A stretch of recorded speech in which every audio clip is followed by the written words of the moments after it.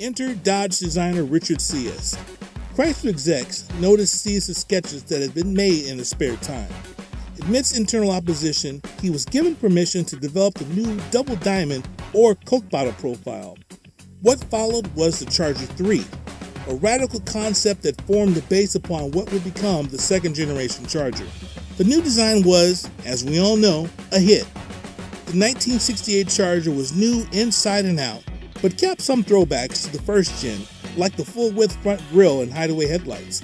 The roofline for 68 stepped away from the fastback design and featured a more stylish B-pillar with a recessed window design. The scallops that resided on the rear quarters of the first generation were flipped around and added to the doors and hood of the second generation car. A racing-inspired quick-fill gas cap gave it an aggressive look, along with a slight lip spoiler in the rear. The full-width rear taillights were replaced with two pairs of round taillights. The new design shot the Charger into instant popularity in the muscle car ranks. Engine options consisted of the 225 cubic inch slant 6, the 318 V8, and 383 with the 2 or 4 barrel carburetor, backed by either a 3-speed automatic or 3 or 4-speed manual transmission. The introduction of the second generation Charger also brought a new option, the RT. Standing for road track, the RT Charger came standard with a 440 big block and the 426 Hemi as an option. On the outside, there weren't many signs except for some RT emblems and the bumblebee stripe on the hindquarters. The stripe could be deleted at no extra cost. The second generation Charger became the iconic Coke bottle design that classic muscle car enthusiasts all know and love, and it has even had an influence on the latest generation of Charger today. Not to mention classic movies like Bullitt, Dirty Mary, Crazy Larry, the Fast and Furious franchise, as well as the Dukes of Hazzard, have kept the car in the limelight for decades. The world of racing was another story. On the street, the Charger was a winner. On the track, it was struggling. It was extremely difficult to handle, and traction was a huge problem. Their biggest competitor was Ford and Mercury, and they unleashed a pair of aero warriors on the super speedways in the form of the Torino Talladega and the Mercury Cyclone. These two threats caused Dodge to do something that was revolutionary. They rented a wind tunnel to find the solution. More on that later. For 1969, the Charger received a minor facelift. Some of the more obvious changes were the front grille was redesigned with the divider down the middle. The rear taillights were elongated for a more aggressive look, and the side markers were changed from round to rectangular lights. A special edition package was added alongside the RT, and the RT bumblebee stripe was changed from a double stripe to a thicker single stripe with the RT logo etched in the side. The stripe could be deleted, and if so, then an RT emblem was placed where it would have been on the stripe. The powertrain remained virtually the same. Now, back to the wind tunnel. During their research, they realized that the Charger looked fast, but in NASCAR, air management is key, and it was determined the Charger didn't manage the air very well. It wasn't horrible at it. There were just a couple of issues. The first being the recessed front grille. At high speeds, it created turbulence, hindering its ability to split the air. The second issue was the rear window. While the flying buttress look was attractive, it made a low pressure area at the base of the glass, creating lift. Now, we all know how bad turbulence and lift can be on the track, so the engineers at Dodge went to work to address the issue. And here's what they came up with for 1969. The Charger 500. When it comes to air management, the Charger 500 was a vast improvement. Here's what they did.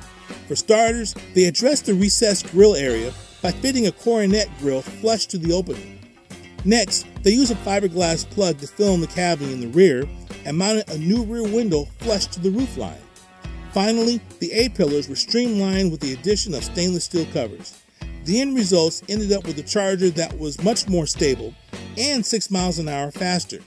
However, it still wasn't enough to keep up with Ford and Mercury. Dodge had to pull out all the stops. It was back to the wind tunnel, and what they came up with was pretty radical. The Charger Daytona. The look of the car is, well, polarizing. You don't kinda like a body like this. You either love it or hate it. The Dodge execs weren't concerned about the radical looks. They wanted to win on the track, so it was function over form with the Daytona.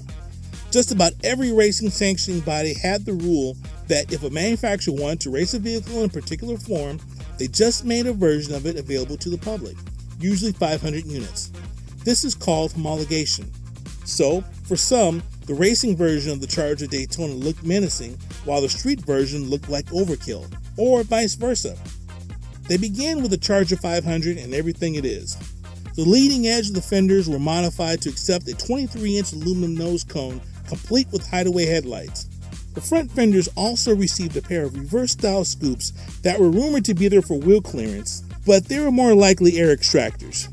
The A-pillar covers were retained, as well as the flush-mounted rear glass, and the Daytona was finished off with a 23-inch tall wing in the rear and a race-only 426 Hemi under the hood.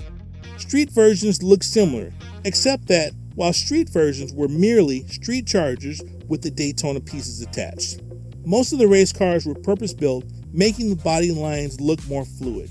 Engine choices for the 500 as well as the Daytona start off with the 440 Magnum with the optional 426 Hemi.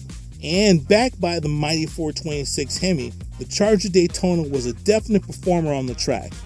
It was the first to officially break the 200-mile-an-hour barrier and won a total of 6 races. Not only that, they set numerous speed records. It was clear that these aero warriors were going to completely change the face of NASCAR racing, possibly pushing the speeds far beyond the capabilities of the drivers and definitely past tire technology. For the 1971 season, NASCAR execs ruled that no aero car could compete with an engine larger than 305 cubic inches, pretty much ruling the car out of competition. For 1970, the Charger received yet another facelift. The splitter in the front grille was removed, and the entire front end was given a wraparound bumper. In the rear, the taillights were slightly enhanced to give it the look of being a full-width light. Trim levels of Base, SE, and RT remained the same. The look for the RT was also mostly the same, with the addition of pseudo-air extractors that cover the scallops on the doors emblazoned with the RT emblem. The engine options remained the same with the addition of the 446 pack. The Charger 500 also carried over from 69, but was in trim only. With the Daytona, there was no need to develop a 1970 Charger into a race car. As good as the last model of the second generation looked, it was quickly losing sales to the newly introduced pony car, the Dodge Challenger. On the racetrack, the Charger garnered 10 wins, which allowed Bobby Isaacs to capture the Grand National Championship. So, not a bad exit for the last year of the model run.